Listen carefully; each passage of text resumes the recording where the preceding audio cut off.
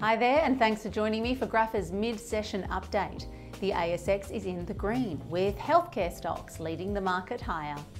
A spotlight on Dateline Resources after receiving a bonanza result from the first hole in its gold drilling program.